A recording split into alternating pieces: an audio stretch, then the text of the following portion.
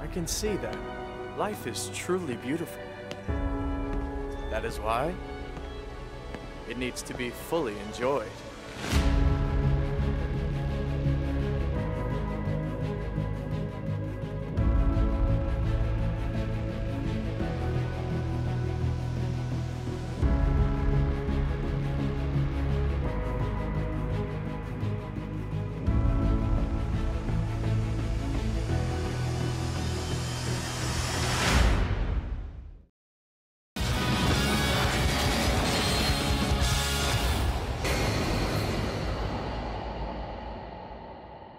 What's going on, guys? Welcome back to the Night Owl channel. Welcome back to the series where we're counting down the top Dynasty Warriors characters as of the latest game. Coming in at number 24, we have Guo Jia. Guo Jia is one of Cao Cao's strategists who gave good counsel. He shared a close comradeship with Cao Cao and was favored by him. His services were cut short when he died during one of their northern campaigns, and after suffering the defeat at Chibi, Cao Cao purportedly said if only Guo Jia was with us. Before we jump more into Guo Jia and how he's changed within the game, let's take a look at the popularity poll to see why Guo Jia is all the way up here at number 24. In the first popularity poll, consisting of about 75,000 total votes, Guo Jia received 785 of those votes, putting him down at the 40th position. In the second popularity poll, I would like to reveal to you the number one character of the second popularity poll, and it is Mr. Guo Jia himself. Insanely crazy to see him all the way up there. Yes, I double checked and triple checked the popularity rankings that I originally used for this list to check to make sure that Guo Jia is actually at number one.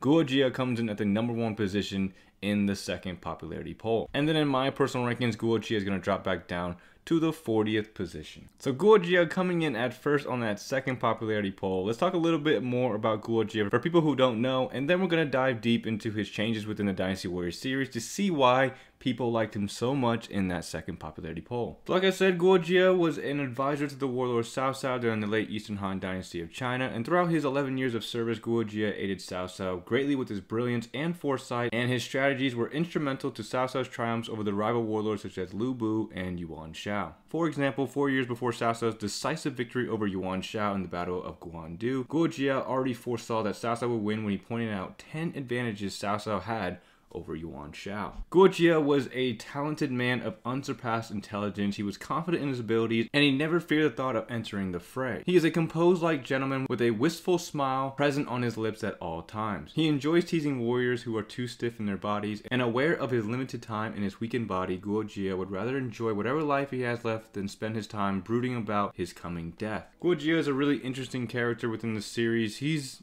about as intelligent as like Zhuge Liang and Sima Yi. He's definitely on that tier when it comes to strategists. And it's really cool to see his part in the game when he becomes a playable character, because Cao Cao has such a heavy reliance on Guo Jia, and it's very evident within his historical records as well that Guo Jia was a very foresightful person that led to Cao Cao relying on him so heavily about what, Cao Cao should do in whatever situation it was. Like I already said, Guo Jia was already able to predict his upcoming victory at Guandu years before it happened. He predicted Sun Ce's death, and he advised on how to deal with Liu Bei the right way that led to Cao Cao becoming the hero of chaos that he was known for. I think Guo Jia played a huge part in Cao Cao's path within the game and within history. I don't think Cao Cao's path would have gone as smoothly if it wasn't for Guo Jia. Cao Cao had a lot of talented officers underneath him and a lot of talented strategists as well. Guo Jia was actually responsible for bringing in some of these strategists and officers and making Cao Cao's army a little bit more well-rounded and stronger. And I heavily believe that a lot of the early success that Cao Cao had as a warlord was due to Guo Jia's suggestions and advice. We'll dive a little deeper into his relationship with Cao Cao and of course all the battles that Guo Jia advised him on later on in the video. But let's go ahead and jump into how Guo Jia has changed within the series. He's not going to have too big of changes because he's only been in 2 main series games. But with that being said, let's go ahead and start talking about the change in his appearance. His appearance in both Dynasty Warriors 8 and Dynasty Warriors 9 was genuinely fine. I didn't have anything against the way Guo Jia looked. I think it fit him as a character and as a strategist, and I don't personally have anything against Guo Jia. I think his appearance is actually the strongest point of the character overall for the character. Now moving on to his weapon style. So for me, he was 40th, and this was off the preconception of what I remembered him for when I originally made the list. But after replaying through his stories, just getting a feel for the character again, for me he's going to be a little bit lower next time. And one of the main reasons is going to be his weapon style. So in the first game, he gets the orb and scepter. And unfortunately for me, I didn't have that much fun playing it. At least not as much fun as I remembered. When I originally made the list, I guess, again, that preconception of playing with him before was a lot more fun than playing with him recently. I don't know what it was. It just, the weapon was kind of slow and it was just not as fun as I remembered. I would say it was a very underwhelming weapon style, and I just didn't really enjoy it as much as I remembered. So for me personally, the weapon style for him in Dynasty Warriors 8 wasn't that enjoyable. I think it's a good weapon. I thought, you know, him having the scepter was great. The orb was a little ridiculous, of course, a floating orb out of nowhere, but, you know, I thought the scepter was cool. I thought it fit him as a character.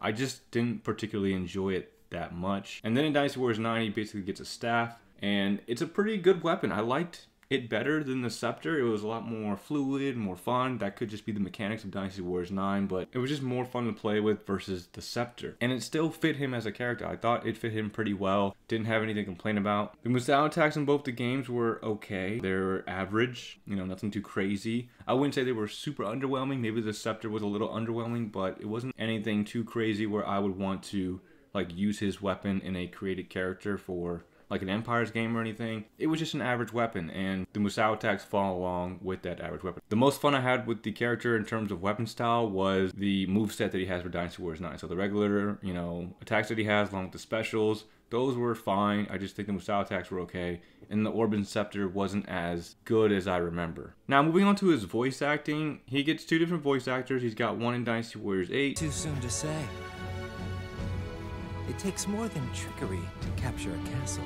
And he gets a different one in Dynasty Warriors 9. Your exploitation of Yuan Chao's weakness in that battle was exceptional. The one in Dynasty Warriors 8 was okay, but didn't really like it. Like, I thought it fit fine for Guo Jia, but it's because of who the voice actor plays in the series Naruto that I watch. I'm seeing that character when Guo Jia is talking, and it's not fitting correctly. So I could be biased with his voice acting. I tried to look at it from a non-biased perspective, and non-biased perspective, it's okay. Like, it's a decent voice for him. I think his Dynasty Warriors 9 voice is way better than Dynasty Warriors 8, in my opinion. But again, I could be biased because of what I'm hearing and what I've correlated that voice with. And for me, it just, when I was replaying through his story and listening to the cutscenes and everything, it just didn't sound as good as I thought it did. It just, something was off. So the Dynasty Warriors 8 voice acting for me wasn't very, it was good. Like, the voice actor did a great job, but I don't think it fit for Guo Jia. But for Dynasty Warriors 9, I thought it was great. I thought he did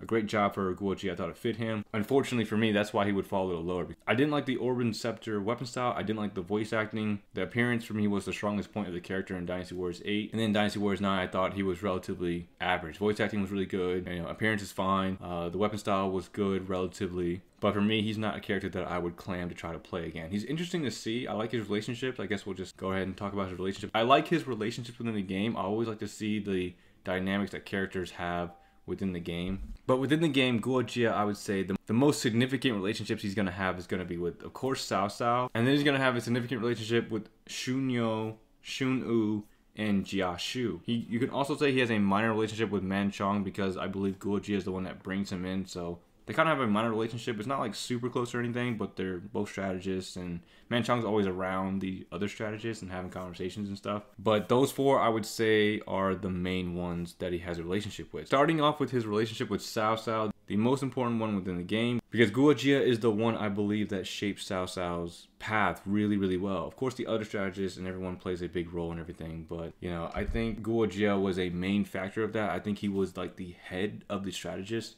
because Guo Jia was the one that was always consulted on, like, immediately. Like, he was the one that Cao Cao looked to for that immediate advice. And because of the foresight that Guo Jia would repeatedly show, Cao Cao would begin to rely on Guo Jia's suggestions and advice on how to deal with things that were upcoming. That's why Cao Cao was quoted to say, if Guo Jia was at the Battle of Chibi, none of that would have happened because he would have had Guo Jia there to assist him. But Guo Jia and Cao Cao have an extremely close relationship. It's beyond just a ruler and vassal relationship. I would say it's definitely a cherished and treasured friendship, you know, comradeship that Cao Cao has for Guo Jia, because he's able to provide so much value to Cao Cao. And then moving on to his other three significant relationships, we have Jia Shu, Xun Yu, and Xun You. Out of those three, I think his relationship with Jiaxu is probably the closest, just because Jiaxu was a playable character before Shun Wu and Shun Yo, but very close relationship with all three of those. And that's because, you know, Guo Jia and Jiaxu, after Jiaxu gets brought in, Guo Jia was actually impressed with Jiaxu's strategy at Wan Castle, which led to the death of Dian Wei, and of course catching Cao Cao off guard.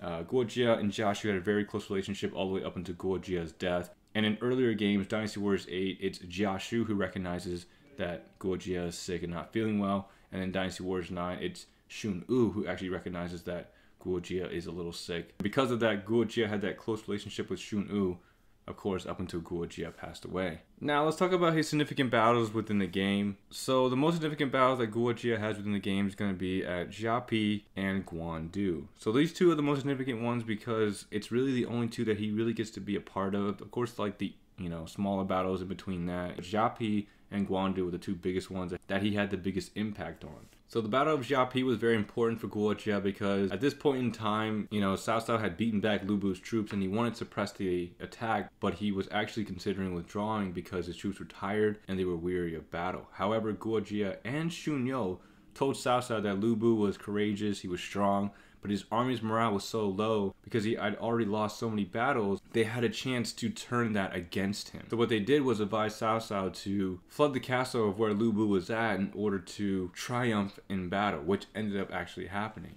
And then moving on to the Battle of Guandu, again, Guo Jia had the foresight to tell Cao Cao.